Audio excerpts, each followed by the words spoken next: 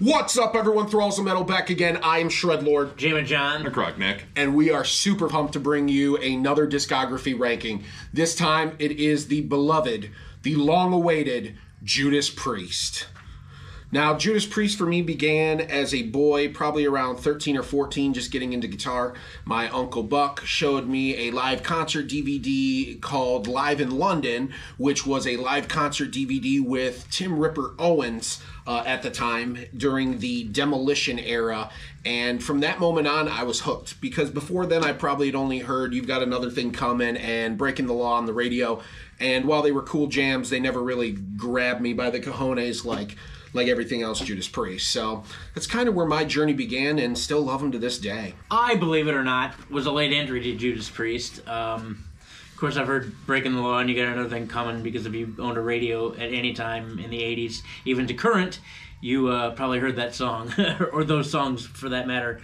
But yeah, outside of knowing a couple of those songs, I just was never really exposed to Judas Priest until much further down the line, pretty much when I met this guy. And he was like, hey, check this out. And even then, the vocals got me, and I was like, meh, whatever.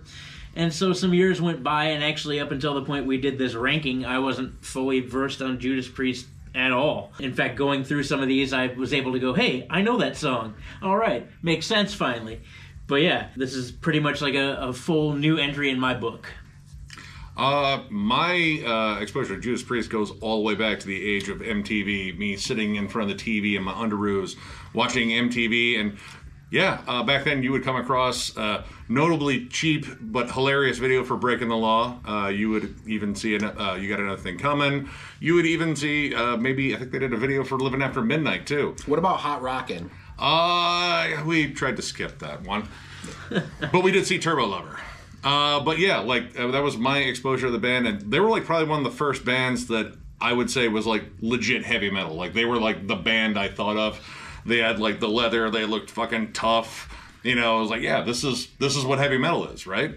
And yeah, I've been a fan ever since. I kind of thrived on my metal collection they had, that giant 3-disc one, the Metalworks, and then actually within like the last 5 years or so, I really started like getting all the albums, and yeah, I love this band. Yeah, without a doubt, they are a band that even if you don't get into them, you've got to give them their respect and due diligence for the fact that they are not only a good band for gateway to get into, heavier metal, they're just classic heavy metal. If someone just wants to hear a good example of just some classic kick-ass heavy metal, Judas Priest, man. To me it was kind of like the holy trinity of metal: Black Sabbath, Iron Maiden, and Judas Priest. That's where it all, Father, Son, Holy Ghost. So let's get down to business, shall we?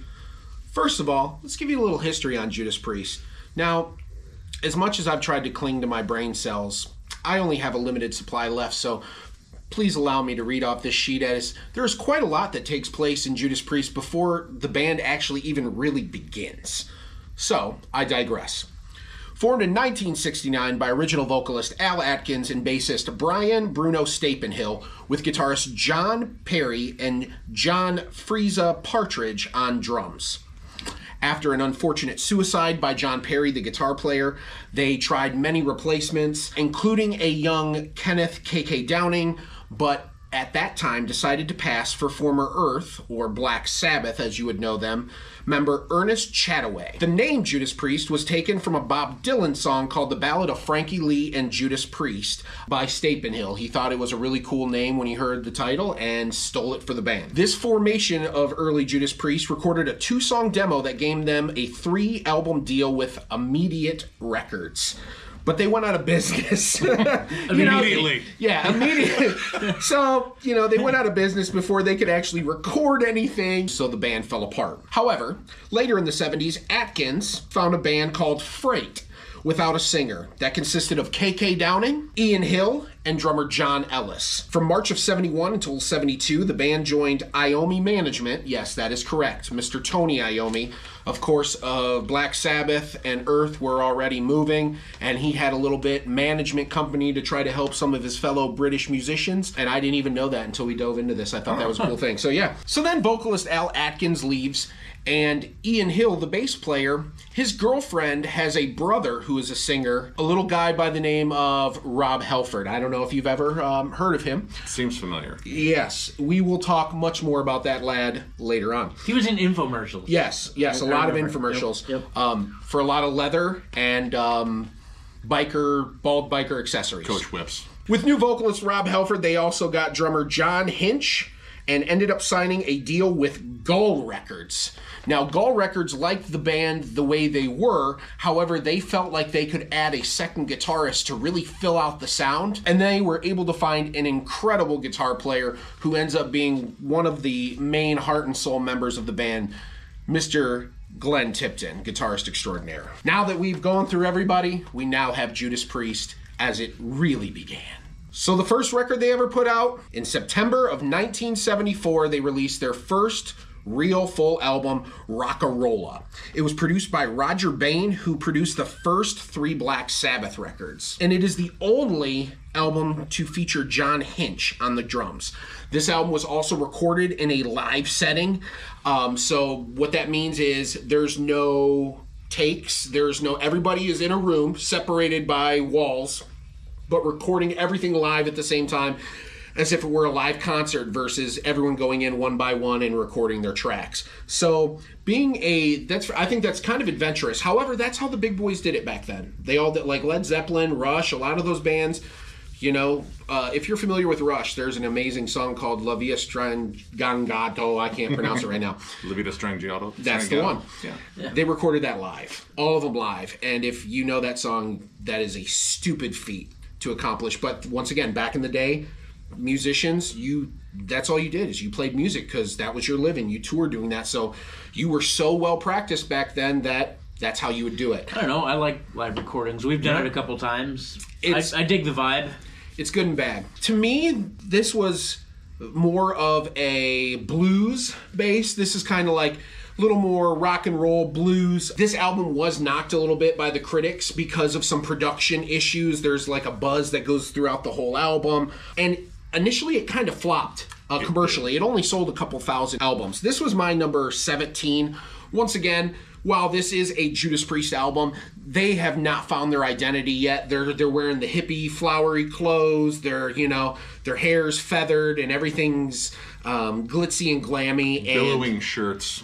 It's just it's not Priest yet. It's on the path, but we've only taken one step. I had this at number 12, and honestly, out of all these albums, this was the only one I had not listened to, just because, for me, Priest starts with the next album.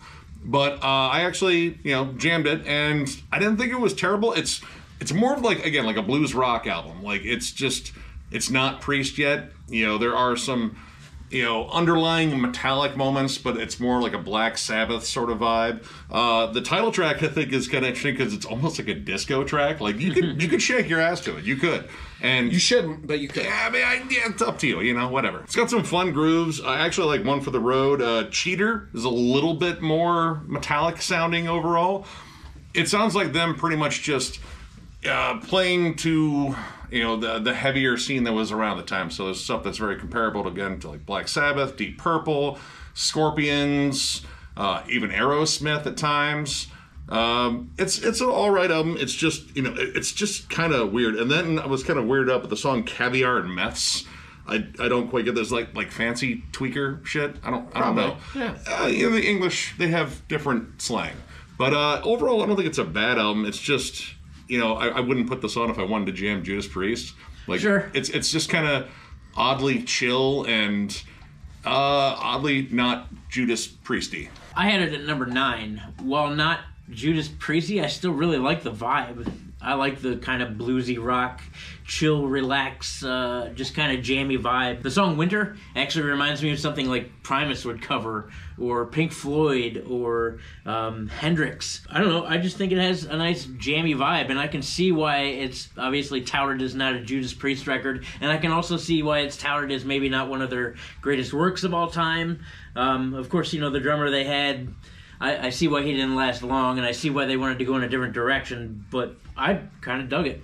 He was like a extra basic Bill Ward. Mm-hmm. And Bill Ward's not basic, so yeah, maybe not like Bill Ward. I don't know. It's just a very different album. Like there's even like some spacey kind of like stoner guitars on there too. And I like that stuff, but that's not my Judas what Priest. I look for in Judas Priest. No. Moving on. Now we're starting to pick it up. So a couple of years later, on March 26, 1976, once again released through Gull Records, and the only album to feature now Alan Moore on drums, is Sad Wings of Destiny. This was my number 12 album. This album is very important for the history of heavy metal. While it was not commercially a success still, much like Rock-A-Rolla, it did sell better, but this made a lot of fans in the area. This album started to bring them a following. It was more heavier, a la Led Zeppelin, Deep Purple, Black Sabbath. This had the grit and some of the themes that they would start diving into as far as lyrics go, and more of that heavier sound. It wasn't as heavy as they're going to get, but you hear they're starting to really craft the sound now, and they've left all the hippie, flowery bullshit with the patchouli candles at the campsite. Pretty sure they were still wearing kimonos at this point, but it didn't sound like they were wearing kimonos at this point. I had this record at number 8, an obvious progression from the first record. They did get a little bit more heavy. There were finally some decent leads, like they didn't get a chance to do really in Rock-A-Rolla. It was catchy. There were more obvious thrash nods than there were rock and roll. Victim of Changes right off the bat. That's got such a dirty, riffy opener. Still to this day when they play it, man, it's the intro itself is fucking sweet. Yep. Genocide is a fucking jammer of a song. Catchy, lots of galloping riffs. I like the natural progression you could already see going on. And I like the early stuff. Witchy Jammin' John, don't you know you're driving me and I had this all the way up at number 3. I love this album. This is where the heavy metal really starts coming out. You have the very iconic album cover. The logo looks a little bit more sinister, but the sound, you're getting the tropes of heavy metal. You know, the harmonies, the fucking heavier riffs. There's more dark and sinister themes on here. They sound fucking serious on here. Do the Ripper and Genocide, you start getting more of those heavy metal gallops on there. Mm-hmm. Victim of Changes is like still up there with one of my favorite songs with them. But Island of Domination, I think, is like a great deep cut on here. And Dreamer Deceiver, excellent fucking song. This is just, I don't know, like, it's such a huge jump in terms of the first album. Like, they really just kind of like latched on to finding an identity here, and they wanted to be this badass metal band with, you know, some cooler, you know, balladry on there, but, you know, the ballads even sound kind of dark and sinister on here. But yeah, this is a stone cold fucking classic. Like, this is one of those albums where I would say, like, this is why heavy metal sounds like heavy metal. It's shit like this. Now, breaking onto the scene, it was time for a follow-up to this excellent album, and you didn't have to wait that long. Back then, a lot of bands, once again, albums came out quick, you know? You're on the road, and when you're off the stage waiting for the other guys you're touring with to finish, you're writing new songs for the next album, so when you're off tour, you're back in the studio. 1977, released through CBS Records, with a real budget this time of 50,000 quid, thank you CBS. 1977's Sin After Sin. Also produced by Roger Glover of Deep Purple. I believe originally they brought him in, they kicked him out. They're like, no, we want to do this on our own. And then some shit went down, they couldn't figure it out, so they brought him back in real quick to finish it because they didn't have a lot of money and time left. Sorry. That's our bad. You're fired. Just kidding. They also fired drummer Alan Moore and brought in famous, world-renowned session drummer Simon Phillips, who is fantastic. Nick and I were just talking, and Nick said, you know, I'm surprised they didn't keep him a little longer because he is a hell of a drummer. This reached number 23 on the UK charts, and it is the first of 11 consecutive gold records for Judas Priest, right here. Sin After Sin, this was my number 11. So this continues on the heavy metal freight train that is becoming Judas Priest. Even features a cover of a Joan Baez song called Diamonds and Rust. This song would go on to be a staple in their concerts and live performances. The way they do this track, they basically made it their own, and I think more people are surprised that Diamonds and Rust is a cover when they hear that news. Joan Baez actually loved the cover. Yeah, too. yeah, she was ranting and raving about it. I had it at number 7. I love this album. It definitely has, again, like another step towards like darker, more sinister material. In fact, the first song I ever heard off of this album was not actually originally done by Judas Priest. It was originally done by Slayer, their cover of Distant Aggressor. I was like, that's kind of a cool song. Sounds a lot different than the other songs on this album. And then I found out, it's a Judas Priest cover, and then I listened to the original. I was like, dude, this song fucking rips. Yep. It's legit like one of their heaviest to date. But Let Us Pray, Call for the Priest is fucking awesome. The opening track, Sinner, is such a dick kicker, like right away. This is like a little bit slightly more refined, though I had to bump it down because for the life of me, I still cannot get into The Last Rose of Summer. It's 2 AM radio air supply. Like, it does not fit. It sticks out like a sore thumb on here. And that's even in comparison to their other ballads. And it also kind of comes like too soon on the album. Like it's the 3rd track or 4th track? The 4th track. Yeah. That's too soon. Like, keep that towards like the back end, because when it gets down to like the heavier songs, like Raw Deal, good sleazy rock riffs and some very homoerotic lyrics in there. That's something that definitely shows up a lot more in the later albums. But yeah, like the ballad, I don't know, that one, like I don't mind their ballads, but that one just kind of sticks out to me. But bumped it down a little bit. But yeah, this album's classic. It's kind of a going trend here, as you see. I like a lot of classic Priest. With that in mind, I had it at number 5. It's darker now. There's tons more song dynamic. The leads are really starting to stand out. Like, I started marking leads through ranking all of this, and I realized that I just pretty much marked every song as far as good leads were concerned. But yeah, songs like Starbreaker, with that catchy dark riff in the beginning, and all of Dissonant Aggressor. Yeah, Raw Deal, albeit questionable lyrics. Well, I mean, there's a good reason for that. There's a good reason. There's a good reason. That was Halford's coming out song. So. I could make a whole video with you guys about song titles. I know. Yep, and maybe one day I will. We'll start with Ram It Down. God, we could start even earlier than that in this discography, because we already have. But no, the thing that I really like about this album too is it's very proto new album. Like, I hear a lot of stuff on this album that would definitely get over to bands like Iron Maiden, Saxon, Angel Witch, all those bands. And it's fantastic. So like we were saying, you don't have to wait too long for albums. So pretty much right away after releasing this, they get going, get grinding again. And in February of '78, released by Columbia Records, and the first of 3 albums to feature, once again, new drummer Les Binks. We have 1978's Stained Class. You also don't have to wait long for new drummers with this band. No, it almost makes me think that Spinal Tap meant to poke fun at them when they talked about all their drummers, just because, wow, they've been through so many. But I digress. This album is my number 6. I love Stained Class. This is almost like a precursor to thrash and speed metal with songs like Exciter, Invader. This is just like, once again, if we take Rockarola out of the equation, this is kind of like the 3rd album, and they're really starting to fire on a lot of cylinders as far as their songwriting goes. You're really starting to see the lead playing of Glenn Tipton and KK Downing being something that's really cool and really formidable and really something to talk about. And without going in too much of a tangent, one thing I always loved about KK is, to me, Glenn Tipton has always been the superior guitar player. KK is an amazing writer, and he does do some awesome leads. But what's cool about KK is, as the Priest years have gone on, he's gotten better and better and better. And if you start listening and paying attention to the KK solos now, in this era here in the 70s, and then we start doing like his solo and Judas Rising off Angel of Retribution, I mean, some people might not even think it's the same player. It is. He's just gotten better with age, like a fine wine. So, sorry. My number 6 album.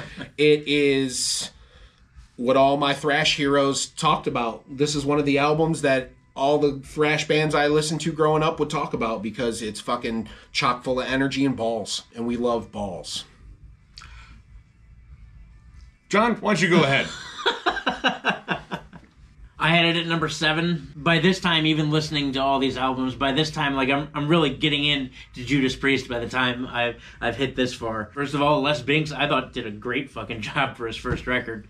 The drum lines were getting catchier and starting to, follow things like syncopation and mood changes and whatnot. Exciter, right off the rip, is a killer song. And then I thought this record gets notably more darker after Invader. All that shit in the back half is gold, as far as I'm concerned. Song Savage, with the epic vocal opening, into that big galloping riff. Hero's End, the breakdown, if you will, in there gets downright fucking heavy. Yeah, at this point, I'm having a real good time. Yeah, the guitar work is getting better. It's getting more fun for me. This kind of really opened my eyes and made me a Judas Priest fan. This is my number 1. I fucking love this album. I don't think there's a single weak moment on it. Some of the most iconic riffs. You get a lot more of the dual leads now. Every member contributed to the writing on this one, too. And every member fucking shines. Like, Rob Halford sounds incredible on this. Dude, Savage, Saints in Hell. The chorus on the title track is just fucking amazing. And Exciter, I would say, is like definitely like a proto thrash metal, speed metal song. That, drum intro is fucking iconic. I love that weird crawling riff.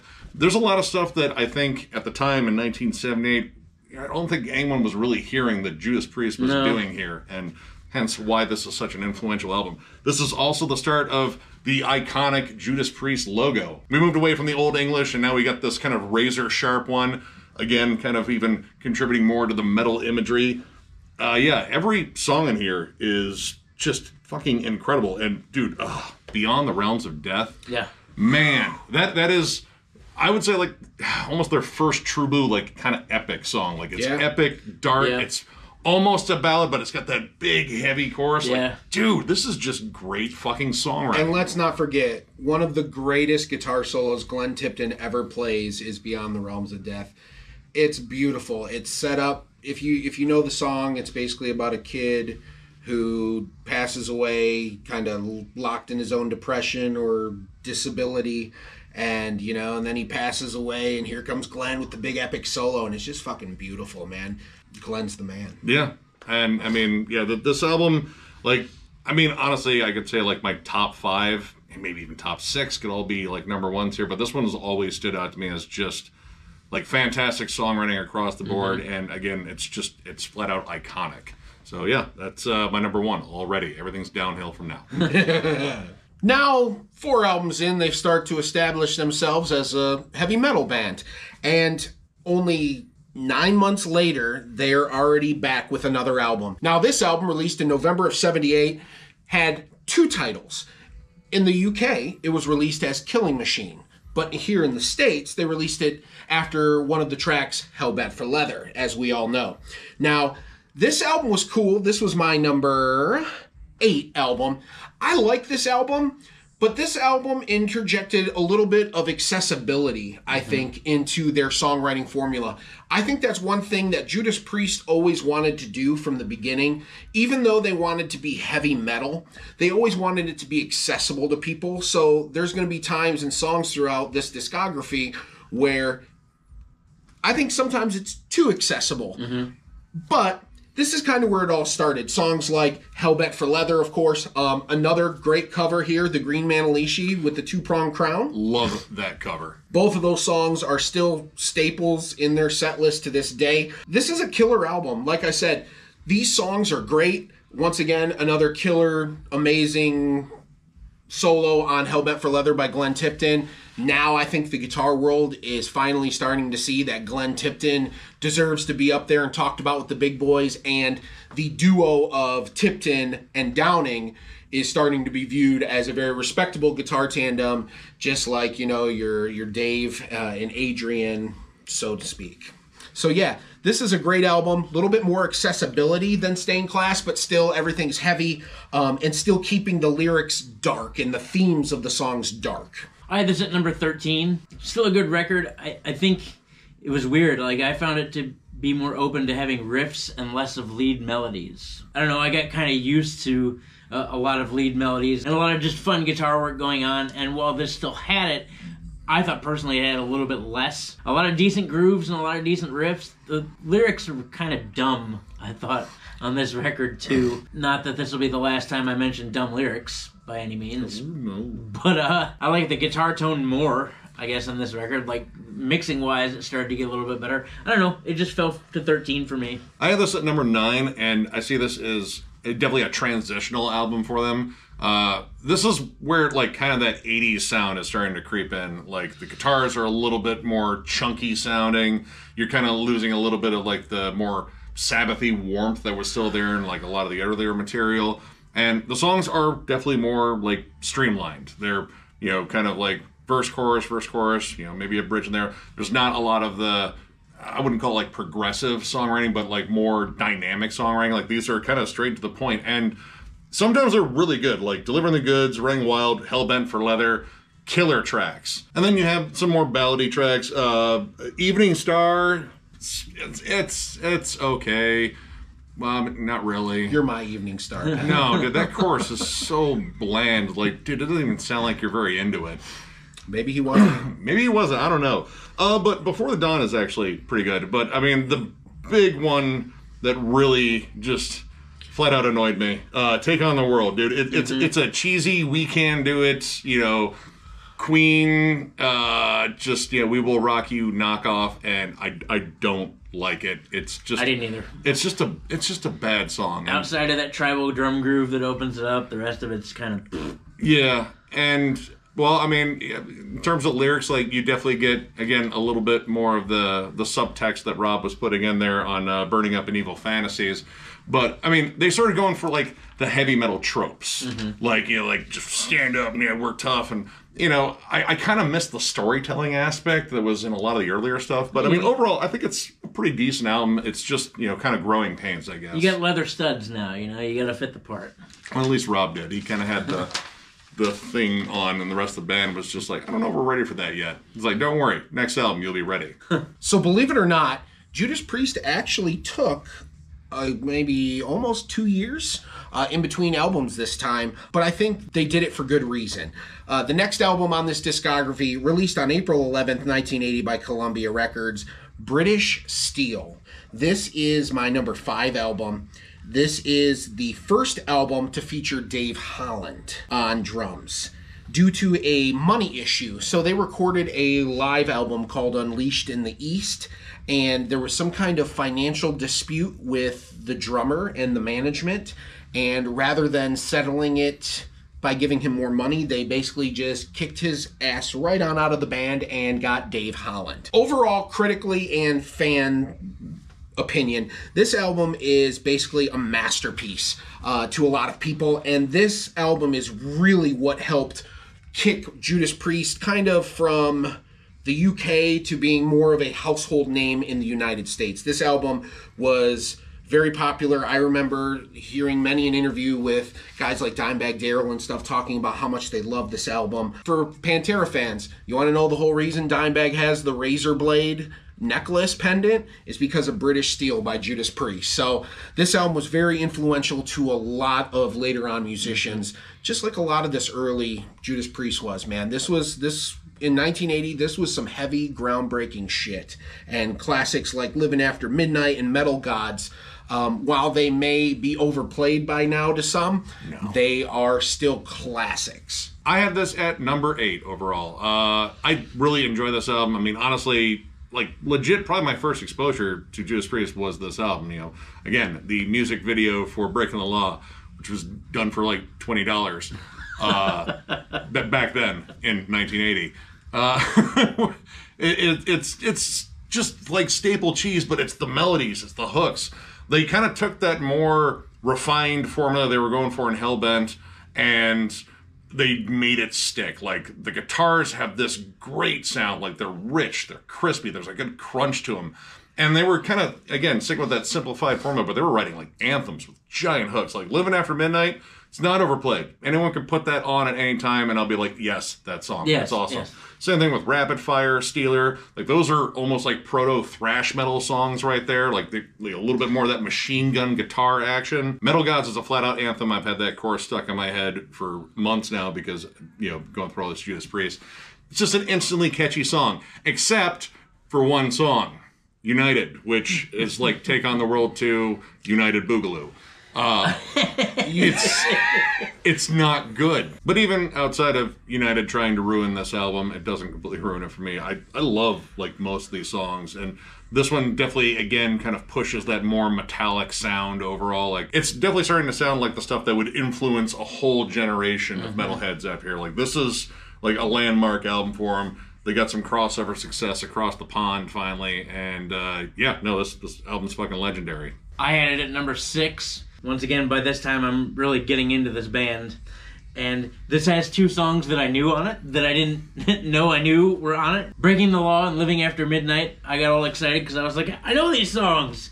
Because, again, late entry to the party. It's more thrashy. The lead work, still, I'm head over heels for all the lead work. Being a drummer myself and at least a musician, being around good talent,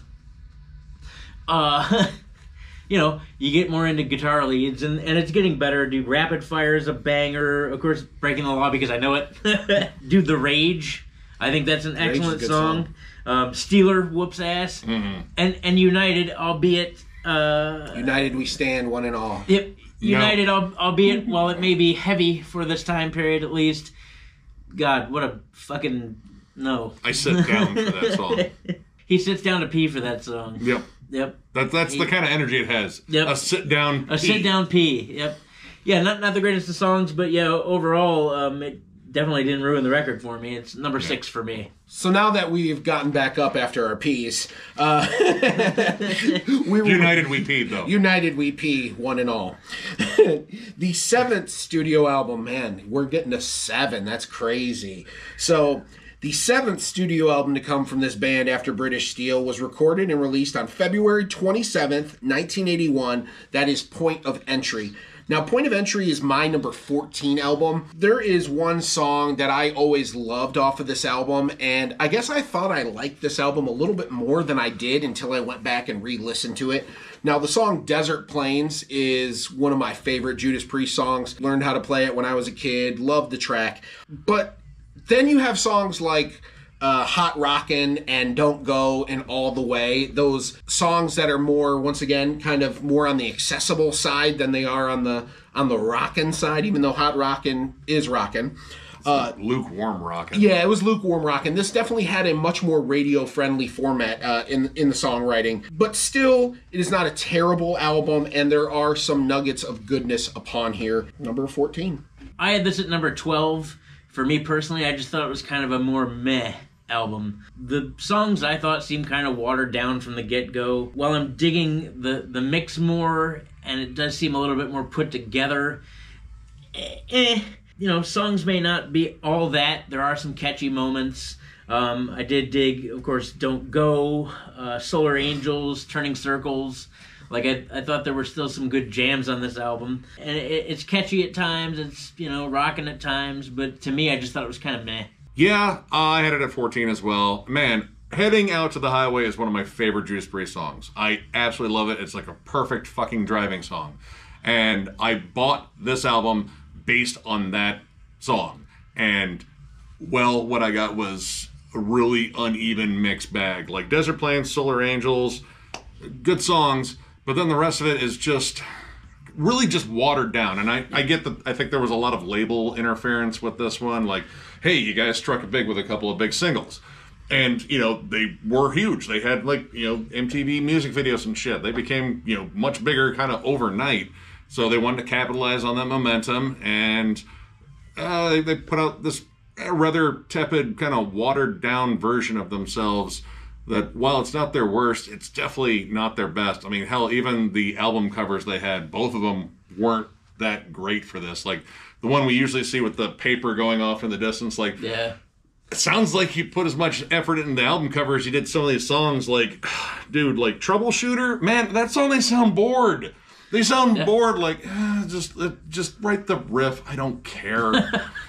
Write a Coke. This sucks. Yeah, Hot Rockin' sounds like it has potential, and then the chorus comes in and just kind of wrecks it. Like, and if you've ever seen the music video, it's amazing. You Say Yes, just bad. It's just bad. Like, I don't get it. Like, it's very major chord driven, and I get they were trying to go for that brass ring and see if lightning struck twice.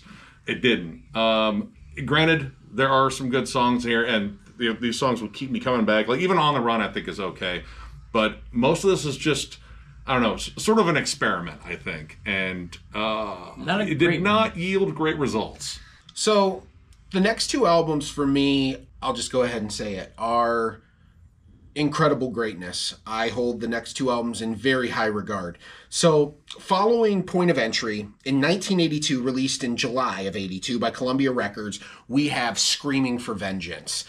Screaming for Vengeance is my number 3 Judas Priest album. This is one of the most kick-ass classic heavy metal records, period, in the book. It starts off with the Electric Eye, with the Hellion, and it just doesn't stop whooping a horse's ass with a belt, as Wesley Willis would say, from front to back. And even though they had already had some commercial success and had broken through in America, this album actually really pushed them through because they took the heaviness of British steel and amped up more of that and took back some of the cornball that was there. And this album actually peaked at number 11 on the UK chart. So they're pretty much almost in the top 10 here.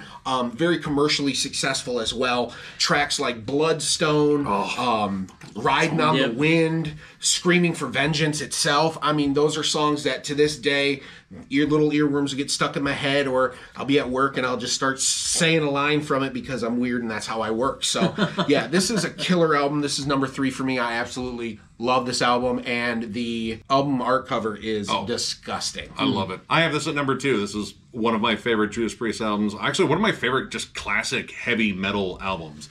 Dude, like almost every song in here is not only just like riffy excellence, like, you know, appeals to the metalheads, but man, they're fucking catchy. Like all these choruses are fucking huge. Dude, Bloodstone, I fucking sing that shit in the car like all the time. That groove hits, that riff, dude, it's just awesome. I don't even care if he's just repeating the same word over and over again. It's awesome. The songs are flat out anthemic. I even like Take These Chains. Dude, that is an amazing power ballad. Like, I don't know, it just oozes 80s excellence. Dude, the chorus. It's amazing. I've made a lot of parodies to that song, which I'll share with you when the camera's not on. I am most certain you move away. Don't do me no good. Because 3,000 miles don't help like I thought it would. That's a hell of a restraining order. No, but yeah, like this is, again, one of those albums I just go to when I just want pure 80s metal. It has all the hallmarks of it. The production's great. Rob Halford sounds so goddamn good on here. Look, this is one of my favorite vocal performances from him. Yeah, this is a stone cold fucking classic. I want to say at my local record store, they have one of those mirrors with the logo on it, and it's Screaming for Vengeance. And I'm reasonably sure like Mountains of Cocaine was snorted off of it, and that's about as 80s as it gets right there. Yeah. I had this at number 2. First of all, I know a lot of this record. I didn't know I knew a lot of this album until I actually got into listening it, and I was like, oh, that's a Judas Priest song. Oh, that makes sense. Oh, that makes sense. Oh, that makes sense.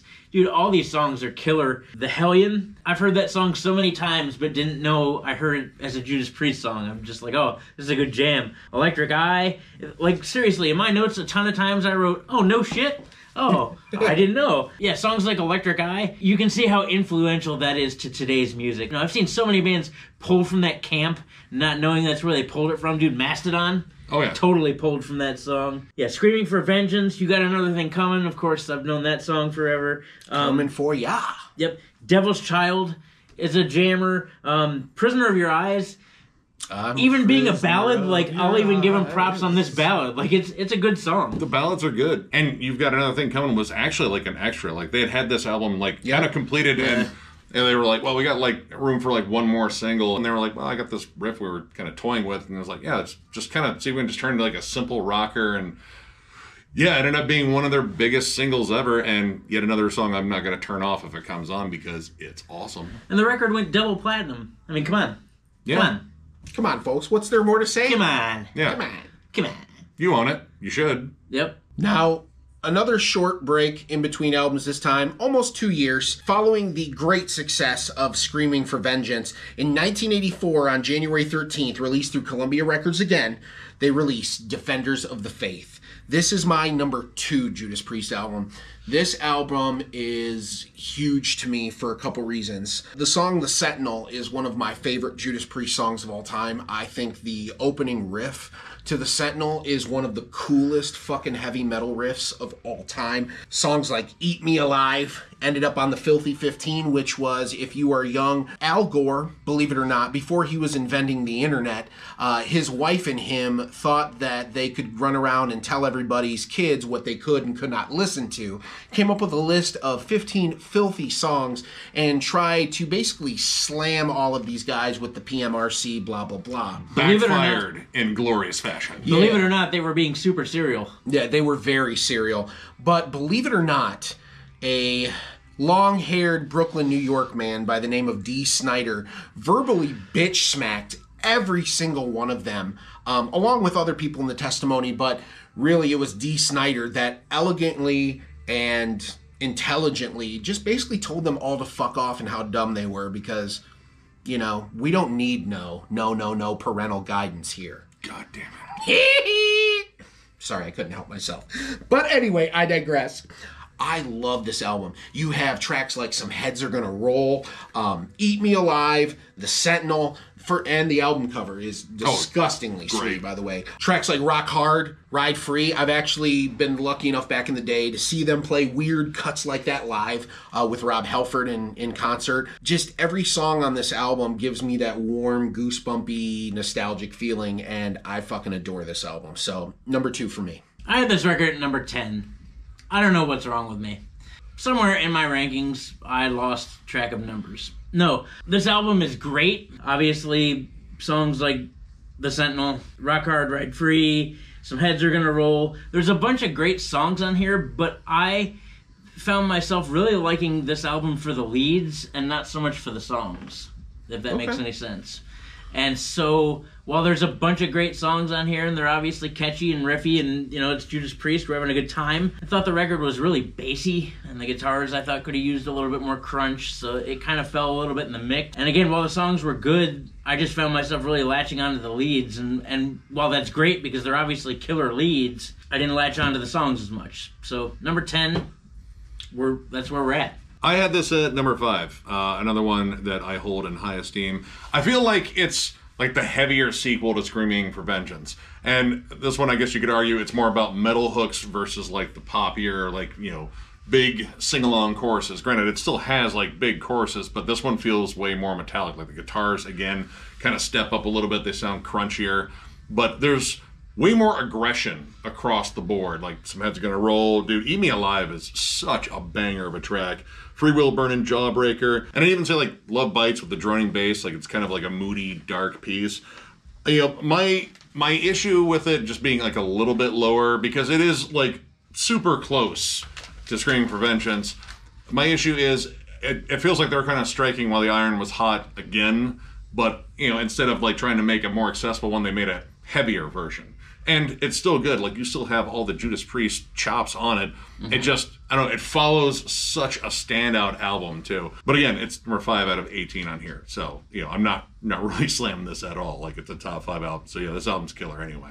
Yet, some more time goes by after conquering, basically, by this time, Judas Priest is one of the biggest metal bands in the world, period. They are riding an incredible high right now, a lot of successful albums. And 2 years past Defenders of the Faith, they decide to keep the ball rolling. And on March 21st of 1986, once again through Columbia Records, Judas Priest releases the album Turbo. Now, Turbo is my number 10 album. I have a little more love for this album than my other cohorts. Quite frankly, just because sometimes I gravitate towards weird shit. It's who I am. And there's some songs on here that I absolutely adore, such as Out in the Cold and Turbo Lover. However, this is the first Judas Priest album to feature synths, and this has a very glam metal vibe to it, for sure.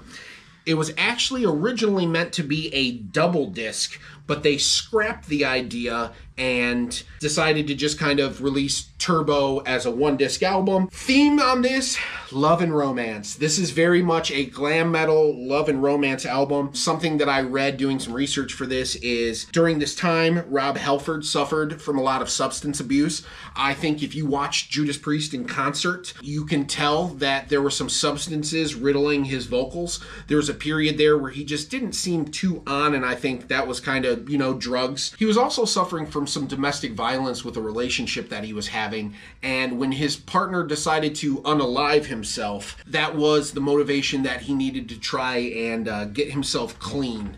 Just because sometimes when you're really upset and depressed and on drugs, it's a long, hard road out of hell, to quote Marilyn Manson. That cocktail is not where you want to be. Yeah. While it is very glammy, I still think this album has some fun songs, even like a Locked In, which is, it's kind of it is a corny song. I'm not going to say kinda. But, once again, it's kind of a fun song, and I'm not going to lie to you, this has a super sweet arpeggio section with Glenn Tipton just shredding balls. I absolutely love it. And there's this little weird animatronic skeleton in the video that I always thought was funny as hell. So, whatever, man. I like it. It's good to me.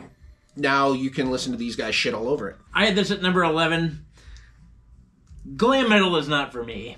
Understandable. I'm just going to throw that out there. Understandable. There were a couple of decent songs nonetheless. Locked In, Rock You All Around the World, I think is just kind of, I think it's fun. Out in the Cold, darker, colder song. Even Hot for Love, dude, ripping fucking melodies. Yep. Ripping fucking lead and melodies. And it's weird how when the music switches to a more spacey kind of vibe, the lyrics detract from it. Like, they were always touted for having kind of cosmic sci-fi lyrics, and now you get this record finally that's a little bit more cosmic and spacey, and now the lyrics are all love. I have mixed feelings, but I'm not a huge fan of this album.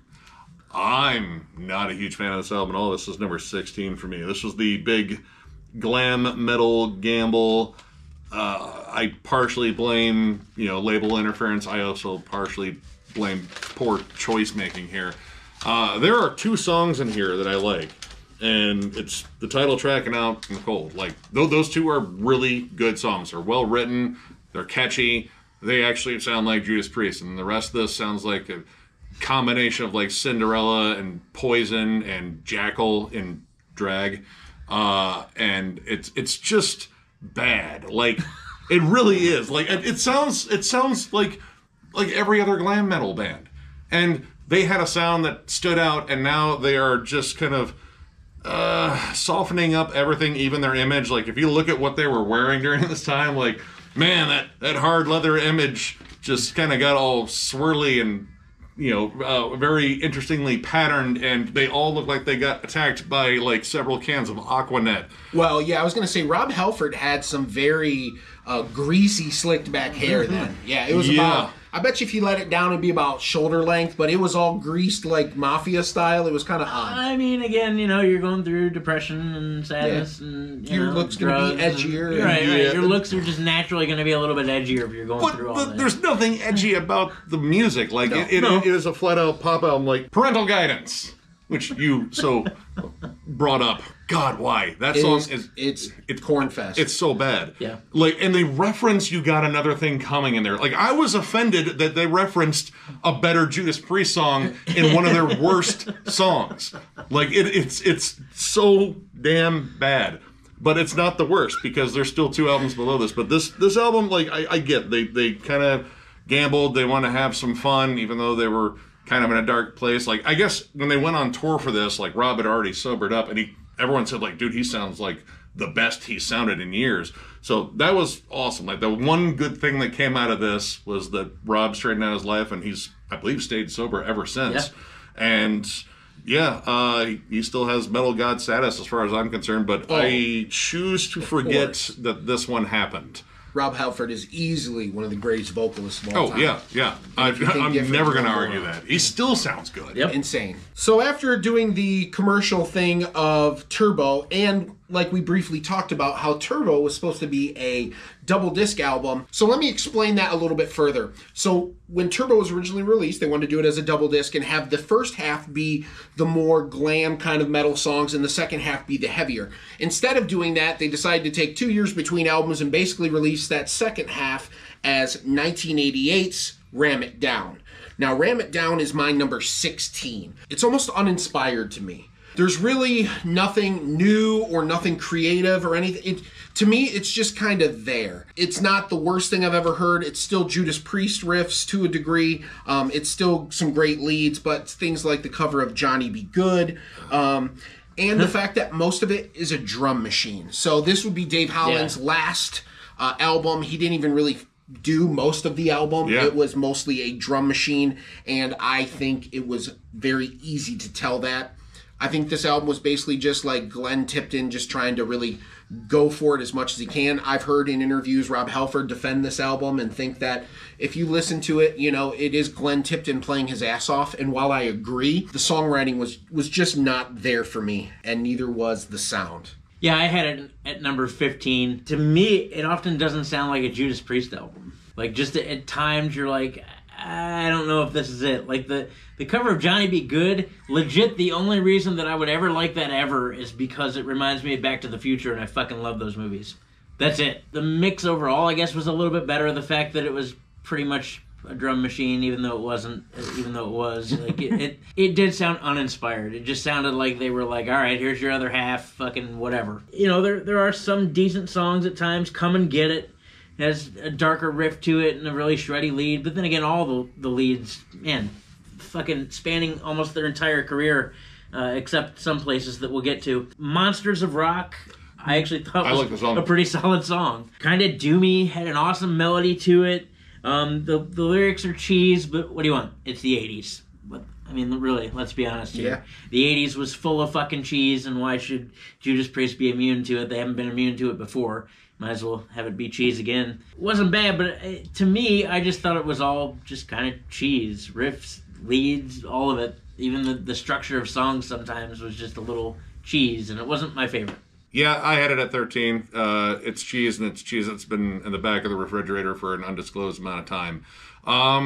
The drum sound just annoys me. Like, it's that big 80s can drum, and, you know, it isn't as though, like, Dave Holland was the most creative drummer out there. Like, he kept a rhythm. So, you know, replacing with the drum machine, yeah, not really, like, that big of a difference. It's just the sound of them. But the songs kind of just feel stock. Like, you know, repeating some tropes, like, you know, like a less inspired Spring for Vengeance. I do like the title track. The title track's awesome. And it's got that great heavy metal bridge on it. Hard as Iron's not bad. Love Zone's okay. A lot of these songs, I don't know, there's just not much to them. Like, yeah, they're heavy. They got the big 80s lavish production, but, like, honestly, this overall kind of just sounds like the heaviest Def Leppard album that they didn't make. Like, dude, I'm a rocker. That's straight cheese. Yes. That's government cheese. And for this being like the heavier side of the twin turbo thing, yeah, it's not that much heavier. Like, there's still a lot of like poppier tracks on this one that, you know, kind of fit with the whole turbo vibe, albeit with like more prominent guitars. Yeah, it's not the best album, but it's got a couple of standouts. I occasionally come back to it, but yeah, number 13. So, after Ram It Down, of course, after this album here, another 2 years go by. At first, it was pretty quick. Now we're getting to a standard kind of 2 years between albums. We get to what would be, number one, the first album with new drummer Scott Travis, who had recently played with a band called Racer X. Racer X is fucking amazing. With Mr. Paul Gilbert, of course, if you're familiar with Paul Gilbert. And this would also be the last album with Rob Halford for quite some time. This album, of course, released on September 14, 1990, is Judas Priest Painkiller. This is my number one Judas Priest album. This is basically the epitome of Judas Priest for me. It touched on all bases. It's heavier than shit. It has the classic Judas Priest sound. The solos, the leads are amazing. Rob Halford's vocals are incredible. And it's melodic all the way through, but it never really gets too cheesy. Nope. It keeps balls throughout the whole thing. And I just think this album is a masterpiece. Also, a weird fact, those subliminal messages trials. There's a song on an older Judas Priest album called Stained Glass. Yep, called Better Than You, Better By Me, and two friends made a suicide pact because of that song, and the parents actually sued Judas Priest. But because of that trial, they actually had to push back the release of the album a little bit. And I believe this is the first Judas Priest album to get a Grammy nomination as well. So this album is incredible, and new drummer Scott Travis just slays. Weird thing about that trial, it was a cover song too. The band they covered was Spooky Tooth. Why didn't they go after the original version? Like, oh no, it's a metal band. They made it evil. I had this at number 4. This is an absolutely awesome album. Their heaviest album to date at this point. The guitars are so much more rich, and man, like it's almost kind of thrash metal at times. Lots of galloping fucking riffs. The lead work is exquisite. Rob is pushing that higher register a lot. Like, dude, I mean, Painkiller, like, he maintains that shit throughout the entire fucking song. Scott Travis is, like, the best drummer to date. I mean, he's still in the band, so he's, yeah, in my opinion, he's the best drummer that's been in Judas Priest. Instantly gives them more, like, tenacity, because his drum patterns are way more aggressive sounding.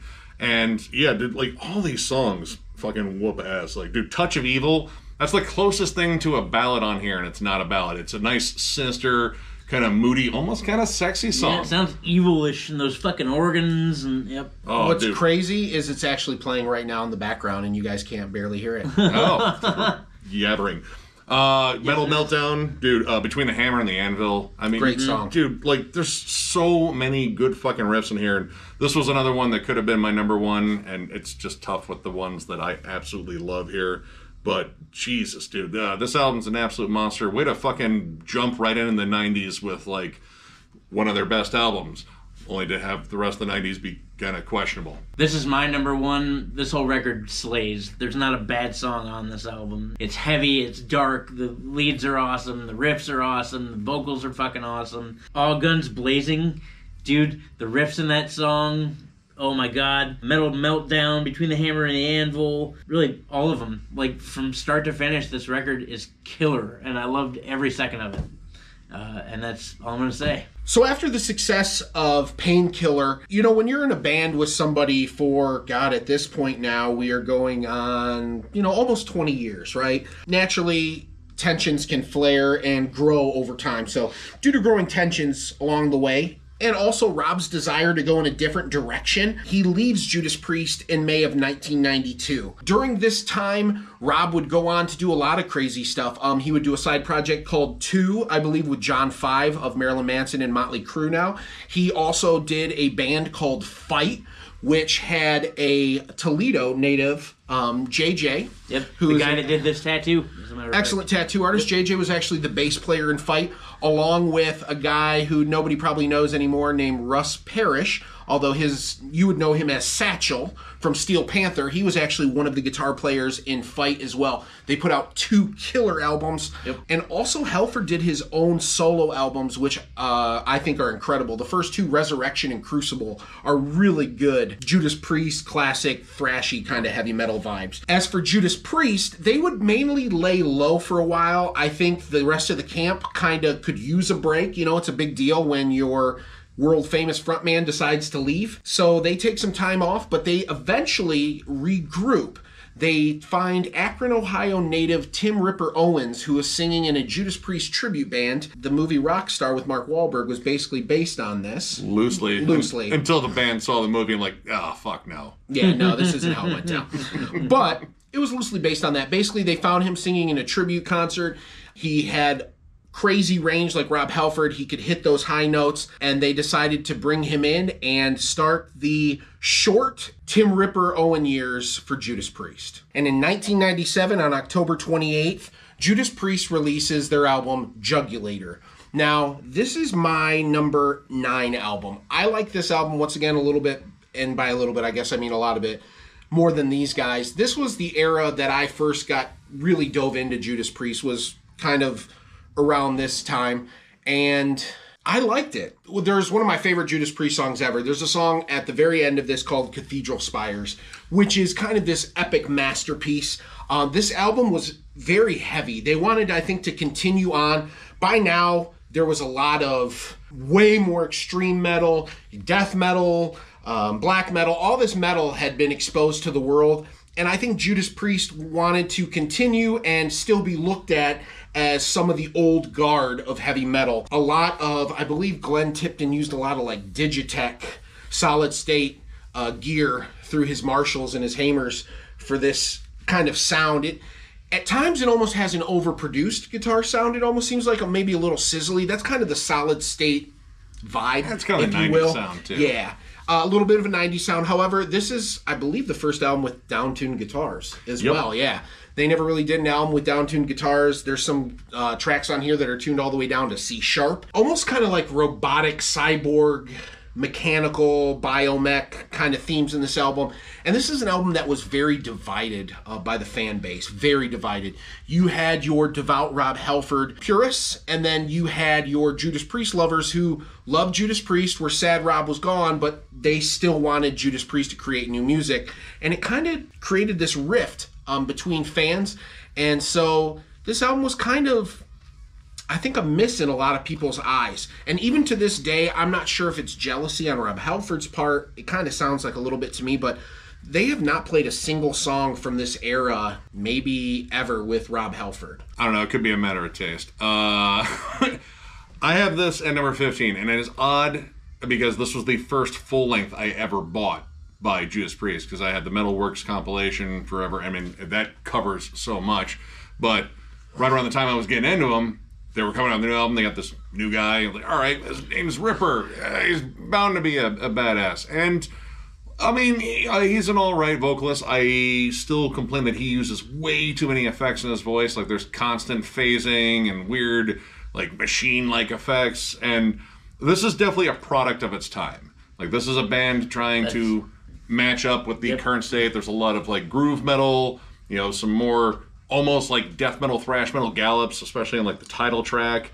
There are some good songs here. Like, I like Bloodstained. Cathedral Spires is probably the big standout. Like, it's a legit awesome song. Dead Meat, Burn in Hell. But I also have some issues with it. While I like Travis's drums, I think he puts on a hell of a drum performance in here. I don't necessarily like the sound of them. And the solos have just changed into like just a lot of Slayer solos, like lots of dive bombs or squealy.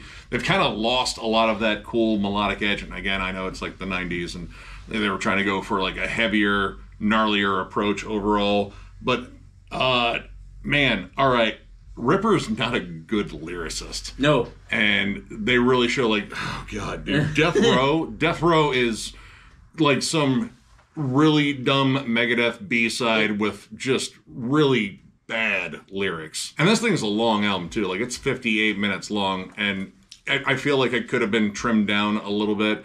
It's not like the worst, but again, like, I don't know. I'm kind of in that camp where like I love Judas Priest, but Ripper, I don't know. Like, I don't know if he was ever really a good fit. Like, yeah, he could do the Halford wails and such, but like, there's a lot of stuff where he sounds like he's trying to sound like Rob Halford imitating Lane Staley, and it's odd. So it fell to 15. For me, it's even lower. For me, it's 16. All right, first of all, maybe tweak the Metal Zone a little bit, the Digitech Metal Zone pedal. Maybe just tweak it.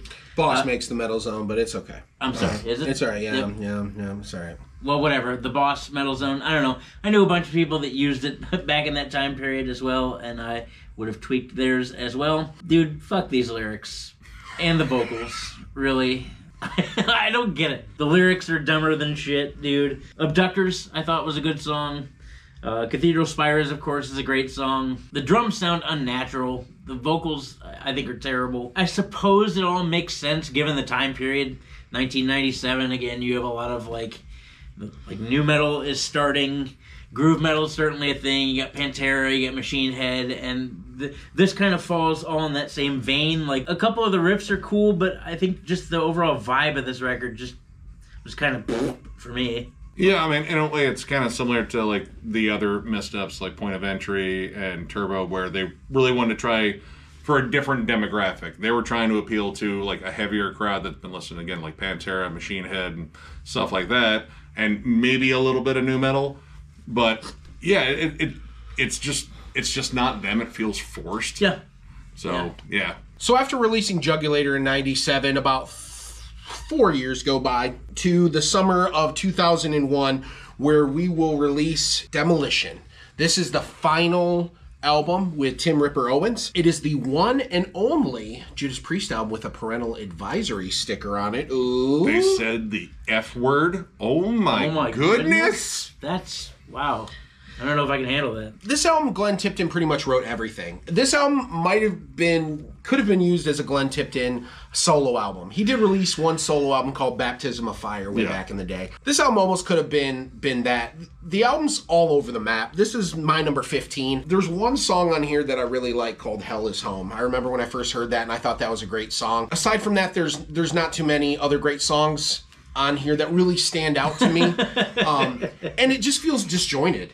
A lot of these songs are just kind of all over the place. So while I enjoyed songs like Hell is Home, you still have other songs like Nothing Comes Close, which is this weird kind of a ballad. It just feels kind of disjointed all over the place, like there's no rhyme or reason. It's just a collection of random songs put on this album. Yeah, like super, well, again, like kind of like Jugulator, except in worse fashion. Worse, yep. I have this dead last. I don't like this album at all. In fact, the last time I listened to this was in 2001, and I didn't like it then, and I like it even less now.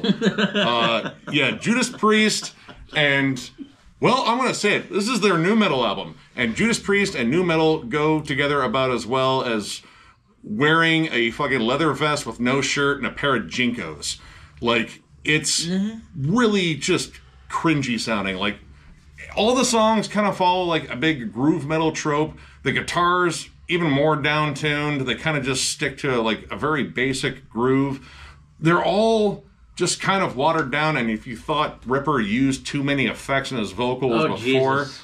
Yeah, like he's busy trying to sound like some, low-rent cyborg from a 90s direct-to-video movie. It's so bad. Cyberface sounds like Fear Factory if they recorded a song while they were all suffering from a concussion. Dude, Metal Messiah, there's some rapped lyrics in there, like rap. Dude, no. Like, everything that I don't want in a Judas Priest album is there. Is here. And this is like one where I would say, like, if this is your favorite Judas Priest album, you can just go ahead and say you don't like Judas Priest. It's way easier, and I'll probably respect you more. Again, the clean vocals, the Alice in Chains, I don't get what they were trying to like target like every 90s trope in 2001, and yeah, this is just like the worst. Like legit, like this is almost up there with like Illuminatus and Catharsis. Yep. And I would even throw in Supercharger there. Yeah, like this is just bad, and I'm really happy to not have to listen to it again. So you like it? No. How about you? This is also dead last for me. This is not a Judas Priest album. It's dog shit. All these. First of all, there's 1, 2, 3, 4 ballads. All the effects. Why? I mean, if you get a guy that you think is close to Rob Halford and can sing and can hit the high notes and whatever you were thinking, if you got him, why all the effects? I mean, I referenced Korn on here once. I referenced the Burning Red from Machine Head. It sounds like a culmination of all the bands that were trying during this era, and like all the worst parts of all those bands. Third tier new metal. Yeah, it seems watered down. Yeah, just none of the songs make sense, dude. Cyberface, no. Subterfuge, no. Devil Digger. I mean, Feed on Me, what the fuck? I don't like it. I got high while I listened to this record because I thought maybe it would help, and it didn't. It just made it a bad buzz.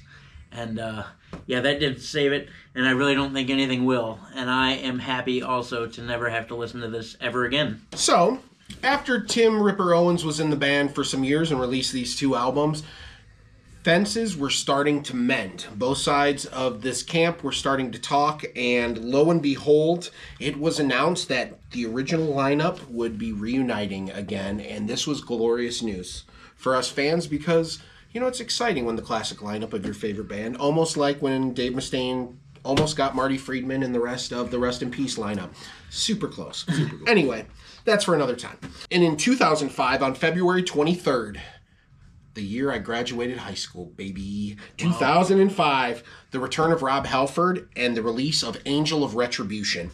This is my number 4 album. This album was really important to me. I remember being a senior in high school and going with my dad to, I believe it was Target on Alexis Road to pick up this album. I was geeked for it, and I was not disappointed. The first track on here is a track called Judas Rising, and right from the moment that song kicks in, I thought it was fucking fantastic. This album was produced by Roy Z, who is a very well-known producer and guitar player. He's produced a lot of Bruce Dickinson's solo albums and has played guitar with Adrian Smith in Bruce Dickinson's solo band a lot. He also has his own musical projects as well, but he added a more modern production flair to them while they wrote almost a throwback. This almost feels like a classic throwback Judas Priest album at times, and I just love it. I think it's fantastic. This is my number 4. I had this at number 11. I got this the day it came out. I had seen Judas Priest for the first time, and so far only time, at Ozfest 2004 with Rob Halford. He even came out on the Harley. Like, dude, I was fucking stoked. It was awesome. And when this was announced, I was giddier than hell. And I really like this album. It is definitely a comeback from a very, very, very dark period, but it's a bit uneven for me. While I love Judas Rising, Deal with the Devil, Demonizer, like, these songs capture the Judas Priest I've been wanting throughout most of the 90s there, but it's a little uneven. Like, Revolution, it's kind of a so-so track. Worth Fighting For, it's kind of a ballady track, and I wouldn't call it a ballad. I guess it's more of like a. It has more of like a somber, kind of jammy. Like the bass is funky. It is. I don't know. Rob Halford sounds a little bit too much like Bryan Adams on the verses. I know, and I hated admitting that, but I mean, he kills it on the rest of this. God. And Loch Ness, what a big, doomy, nasty closer. Yes. But yeah, I had some issues with it. Was just kind of uneven. Like, there were songs that 100% captured everything I wanted, and then there were some songs that definitely felt like filler on here.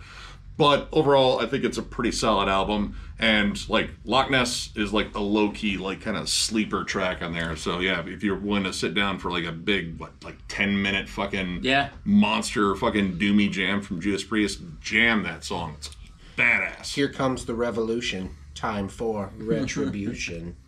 Oh, the rhyme scheme. If you think it's over, better think again. Sorry. Yeah, I didn't like that song. I had this at number 14. I mean, it definitely sounds like Priest again. I kind of fall in line with Nick on this, where it's okay, because there are some really killer songs, and then there are some just flat-out songs that I didn't enjoy. I did like Deal with the Devil, great song, Hellrider, and definitely Loch Ness. Loch Ness is a killer song. I would come back to this album just to listen to that song over and over again on repeat. They're definitely, again, finding their groove, and they're kind of sliding back into the territory of being a good band that releases great records. Stella's getting her groove back. Yeah. It's okay. It's not my favorite, but it's definitely better than where we've come from with the 2 records prior. It sounds a little bit more, inspired and like, okay, sorry about all that bullshit, here's something cool. Riffs. Yep, and that's where we're at. So number 14 for me, still not a bad record, though. I dug it. So, after the release of Angel of Retribution, we get about 3 years that go by. Judas Priest decides to do a concept album. So in 2008, Judas Priest releases their next album, Nostradamus.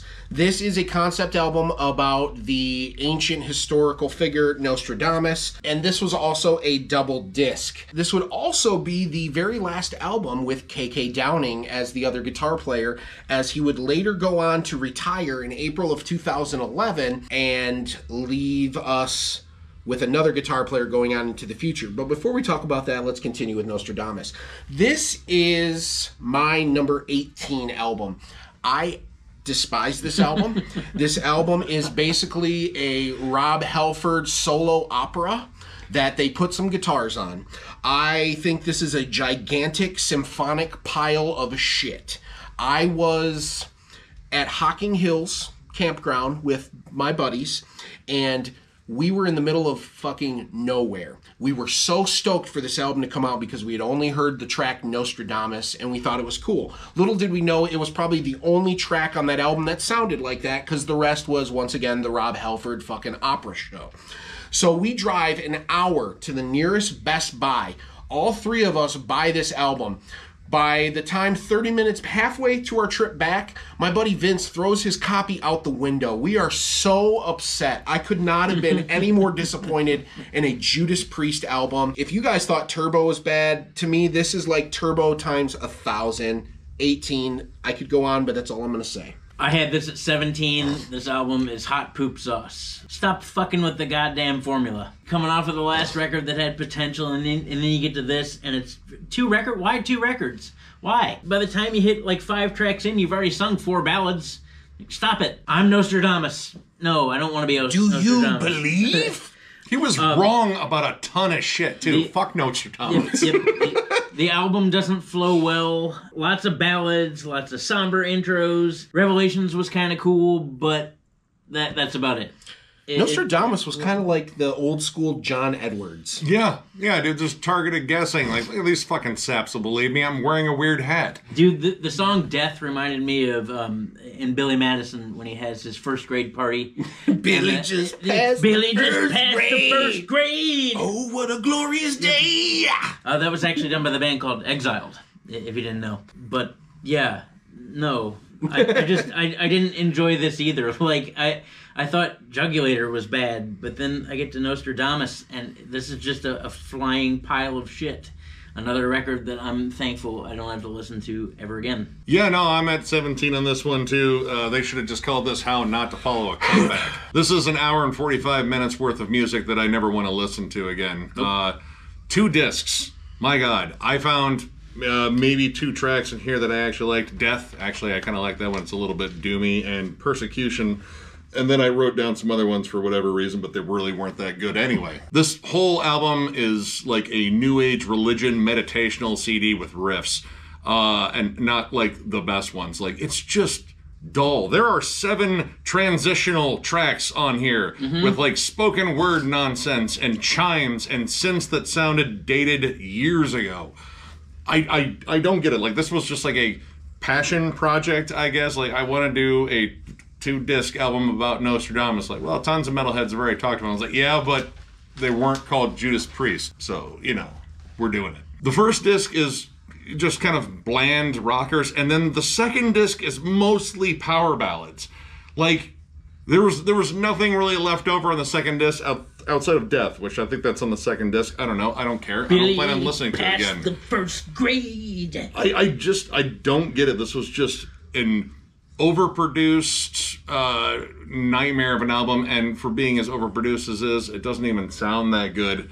I don't think they play a lot of songs from this album live, and with good reason. This was pretty divisive with fans, and we've already spent way too much time talking about this. Well, I mean, it's an hour and 45 minutes long. There's a lot of suck on it. Yeah. So, number 17, not as bad as Demolition, but that's like saying one turd smells better than the other. So almost a decade passes. After Nostradamus, I think Priest just ended up kind of touring and doing select off things. KK Downing would retire in 2011. And then Judas Priest would decide to add a new guitar player. They found a guy named Richie Faulkner, who is a phenomenal guitar player from England, who actually played in the solo band of Steve Harris from Iron Maiden. His daughter, Lauren Harris, had a solo band, and he was their guitarist, and ended up getting the gig with Judas Priest. And I think it was the shot in the arm that Judas Priest needed. 8 years later, after Nostradamus, on July 8th of 2014, Redeemer of Souls. This would be my number 13 album, the first one with Richie. This album goes back to that more Angel of Retribution kind of vibe and leaves Nostradamus way in the past, as it should be. And I think the fans gravitated way more to this than Nostradamus. This was a return to classic heavy metal, riffs, dual leads, and solos. And I think, once again, the shredding, because Richie Faulkner is technically much better of a guitar player than Glenn and KK from a technical standpoint. And also, he's half their age. So I think with the new gunslinger in the band who has nothing but piss and vinegar to give, it really gave this album a lot of energy. I had this at number 10. This was definitely much better than Nostradamus. I really enjoyed this album. It's got a way more raw feel. Like the production sounds gritty, almost kind of dirty.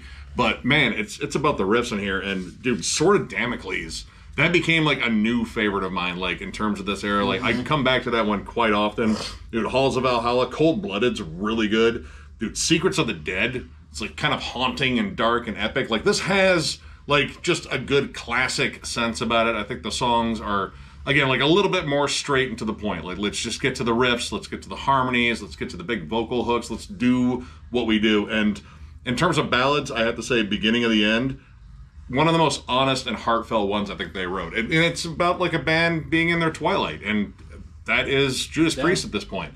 I really liked it. You know, it's just a well-rounded album. Like it's got some so-so tracks on it, like, you know, March of the Damned is kind of like a basic single, but for the most part these songs sound quite a bit more inspired overall, and it's back to Judas Priest. And for that reason, I had it at number 4. Especially getting this far through this ranking, it kind of spoke out to me a little bit more as what this band, again, was trying to do. First of all, it sounds much better than the last, like, 5 or 6 albums, really, as far as inspiration is concerned. The riffs are definitely getting a lot heavier. Like, Secrets of the Dead is quite possibly one of the heaviest grooves I think this band has, like, period. Sword of Damocles, really, the entire, like, back half of the record I thought was super, super strong. The mix, while it is slightly more modernized, still carries that classic heavy metal feel to it, and I just really dug this record. And last but certainly not least, 4 years after the release of Redeemer of Souls, we get another Judas Priest album, which would be their last release as of right now.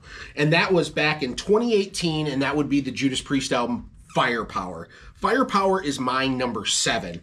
I think this is a much improved version of Redeemer of Souls. While I like the album Redeemer of Souls, I hate to say it, but everyone's favorite cookie cutter producer, Andy Sneap, is on here. He never changes a knob. Nope. Everything stays the same.